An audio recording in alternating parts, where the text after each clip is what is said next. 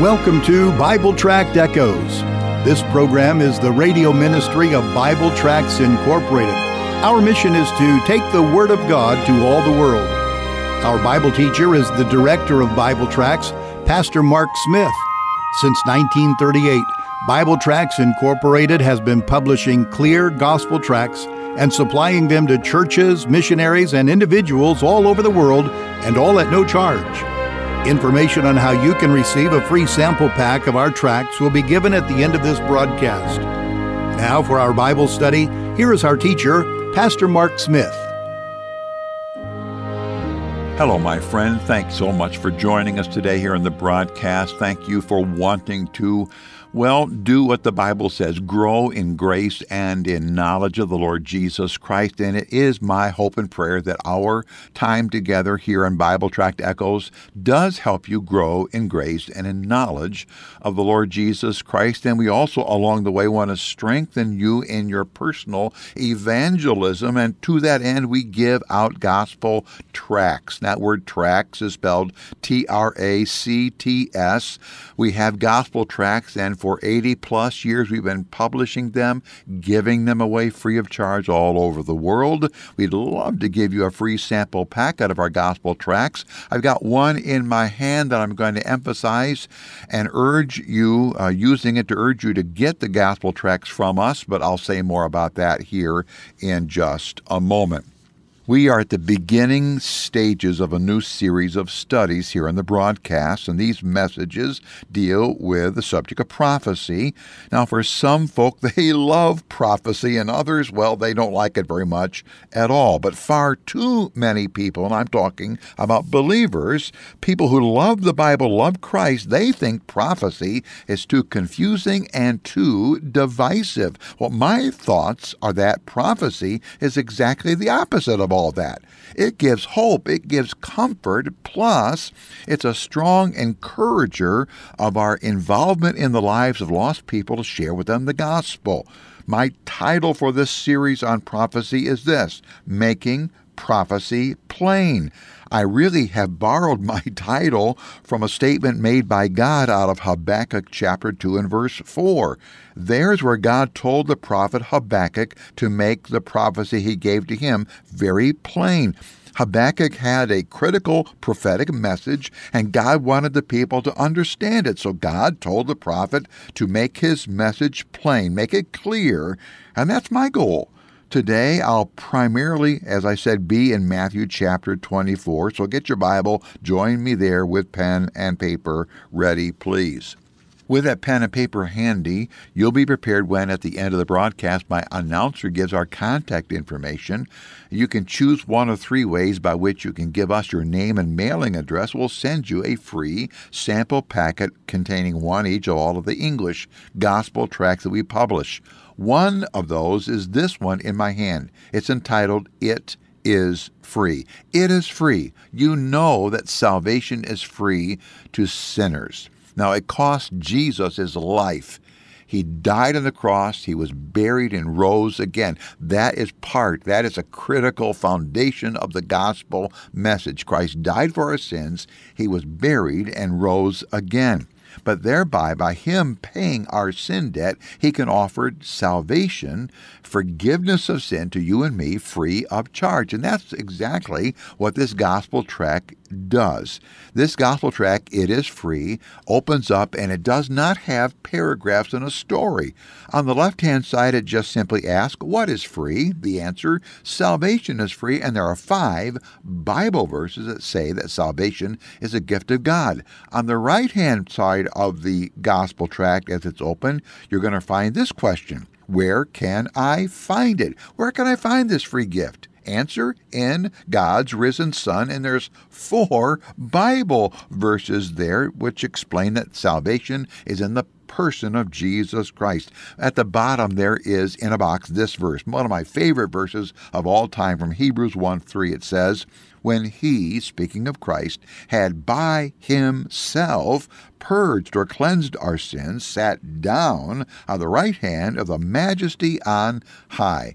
Well, if you turn this to the back panel, the gospel tract tells you how to receive Christ as Savior. It's a great tool to use in explaining the gospel one-on-one with a lost person. Get it from us? If you can go to our website, by the way, our web address is BibleTractsInc.org. And remember, I said the word tracts is spelled Tracts, BibleTractsInc.org. If your Bible's open to Matthew chapter 24, verse 3 says this, "And as he, Jesus, sat on the Mount of Olives, his disciples came unto him privately, saying, When shall these things be, and what shall be the sign of thy coming and the end of the world?" Jumping down to verse 27 now.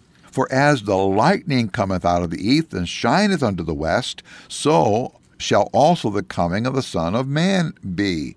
I'm over now to verses 36 and 37. "But of that day and hour knoweth no man, no, not the angels of heaven, but my Father only. But as the days of Noah were, so shall also the coming of the Son of Man be." We'll just stop with the reading of those verses there. Now, on Monday's broadcast, I used 1 Peter 1:11, and I said that I think that verse, 1 Peter 1:11, summarizes all of God's prophecies about the coming of Messiah. He will come to do two things, suffer and to bring glory. When Jesus was born, he came the first time, he came to suffer, and suffer he did at Calvary. When he came to give his life, he came to give his life as a ransom price for many, the book of Mark chapter 10 says. Now, right before Jesus ascended back to heaven after rising from the dead, Jesus promised he would come again. That means that there is going to be a second coming. That, by the way, is all found in the book of Acts chapter 1, where Jesus ascends there, and the angels tell the disciples that Jesus will return just as he left. So that being said, there are two basic opinions about Jesus' second coming. Opinion number one says this, that the world's going to get better and better, and due to the work of God's people to change the culture and change the hearts of people, and when the world is morally and ethically right, Jesus will then come. Opinion number two says that the world's going to get worse and worse. And when the world gets to a particular time and particular place of wickedness, Jesus will come and he himself will clean house and make the world right. Jesus will make the world right by himself, by his own power, not by human hand. Now, which of those views is right? Well, if my goal of this series is to make prophecy plain, then I need to ask myself, is there a prophetic portion of Scripture that tells us which of the views is right? And I think, yes, there is, and it's here in Matthew chapter 24 and 25. Notice three things. First of all, notice the questions that come up here in Matthew 24, verse 3. I use the word question because I really think there's two questions here. One question is this: what shall be the sign of thy coming? Now remember, they're talking to Jesus. He's presently with them, but he is going to come again. So they say, what shall be the sign of thy coming, thy second coming? The other question is, when shall these things be? Now, these two questions are what Matthew 24 and 25 are all about. So those are the questions. That's number one. The second thing I want you to see is the conditions. The conditions. What will things be like when Jesus returns the second time? Well, I read verses 36 and 37. I think they're quite clear. Verse 36 says that nobody knows the date of his second coming. Now, some people have set dates and ended up looking foolish. Others have tried to play games, word games, with the words day and hour. They say, well, we can't know the day and hour, but we can know the season. We got to have a few weeks of time here, and that's when Jesus is going to return. My friend, stay away from those kind of people, would you please? Nobody knows. Jesus said nobody knows, so I guess nobody knows. But look at verse 37. Verse 37 gives us a basic condition of the time when Jesus returns. It will be a time like of Noah's day. Now, the story of Noah from Genesis 6 tells of an era of perversion, of lawlessness, and utter wickedness. That does not sound like a day of societal perfection and societal bliss, if you ask me. Jesus said his second coming will occur in an era of moral corruption. So, view number one, for me, does not seem to fit the plain statement of Scripture.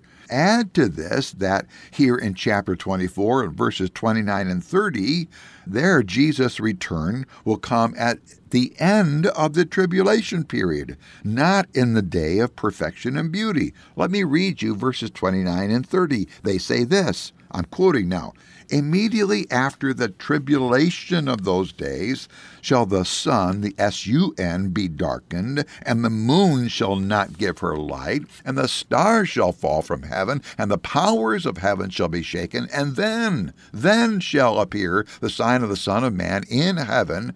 Then shall all the tribes of the earth mourn, and they shall see the Son of Man coming in the clouds of heaven with power and great glory." Now, did you hear all that? Did you see all that? Jesus comes at the end of the tribulation period, and it says, all the tribes of the earth shall mourn, not rejoice, but mourn.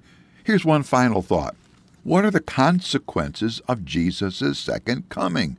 If I were to turn over to Matthew chapter 25 and verse 41, there Jesus says that he will come, and when he comes, he will judge sinners and cast sinners into everlasting fire. But Christ will also bless believers. Again, Matthew 25, verse 34, talks about his blessing believers. It says, and I'm reading now, "Then shall the king say unto them on his right hand, Come, ye blessed of my Father, inherit the kingdom prepared for you from the foundation of the earth." Oh, one final reference, please. This one from the last book of the Bible, the book of the Revelation, chapter 19 and verse 15. Did you write it down? Revelation 19:15. A major consequence of Jesus' return will be that he, not people, he will set up his millennial reign on earth. The word millennial means 1,000 years. If you don't believe that Jesus will return a second time to earth, I'm going to make this very statement here. It may be a little blunt, it may be a little straightforward, but I need to make it. If you don't believe that Jesus will return a second time to earth, then you have denied the clear statements of the Bible, and you have rejected Jesus' own promise. Again, that's blunt, I know, but you cannot call yourself a Christian and then deny Jesus' bodily return to earth. And by the way, you can't be a Christian and deny his bodily resurrection either. Those two things, one has passed, done very openly. The second will happen, his second coming to earth to set up his kingdom. It'll be done openly, and all the tribes of the earth, because of their sinfulness, will mourn. Why can you not reject it?